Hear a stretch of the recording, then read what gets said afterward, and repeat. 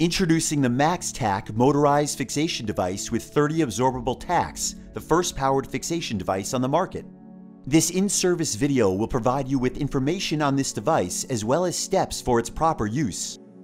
Always refer to the IFU for complete instructions. First, let's look at the packaging. The MaxTack device is indicated for use in fixation of prosthetic material to soft tissue in minimally invasive ventral and minimally invasive groin hernia repair procedures. The device is intended for single use only, and it is packaged sterile. The device contains 30 absorbable PGLA tacks preloaded into a standard shaft. The first 25 tacks are violet and the last 5 tacks are green as an indicator of low tack count. These are the key components, button, and features that make up the MaxTack device. Let's take a look at each of them in more detail. The distal end of the shaft has a grip feature that may be used to help facilitate positioning of the mesh. The device's shaft may be inserted through a 5mm cannula or through a larger cannula with the use of a converter. LED lights on the handle indicate device status. A powered push-button trigger deploys tacks during procedures. An inline handle differentiates the MaxTack device from traditional pistol grip designs. The battery door houses 2 9-volt alkaline batteries. A yellow activation tab prevents the batteries from powering the device until it is ready for use. 30 absorbable PGLA tacks come preloaded with the MaxTack device. Now, let's see how the MaxTack device is used. Remove the yellow activation tab from the handle. Ensure the LED indicator light on the top of the handle illuminates with a solid green light and the device emits a tone to indicate the device is ready to use. Grip the handle of the device and press the distal end of the shaft against the mesh at the location where fixation is desired. Apply moderate external counterpressure to the area immediately opposite the distal end of the shaft when firing tacks. The application of counterpressure ensures proper tack fixation. With the distal end of the shaft perpendicular to the area to be fixated, press the trigger button. The LED will turn solid green.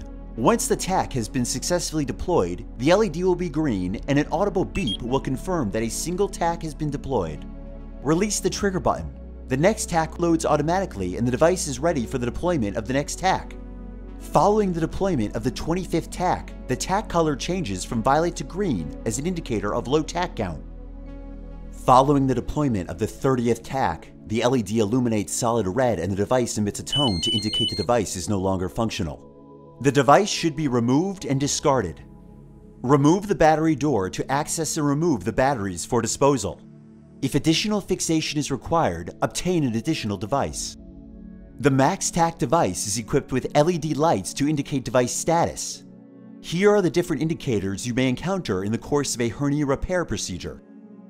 A solid green LED indicates success or proper functioning of the device, and it first appears with an audible tone to notify the user when the device is ready for use after the removal of the yellow activation tab. The green indicator also notifies the user that the device is firing a tack. The motor will vibrate throughout deployment, but there is no audio at this time. Lastly, a solid green LED indicates when a tack has successfully been deployed. An audible beep will confirm that a single tack has been deployed. A flashing yellow LED with an audible beeping tone indicates caution. This indicator notifies the user that the device has experienced an error and the user must take action to reduce applied forces so that the device does not break. It also indicates any sort of tack deployment failure regardless of cause. A solid red LED indicates either a non-recoverable fault or shutdown of the device.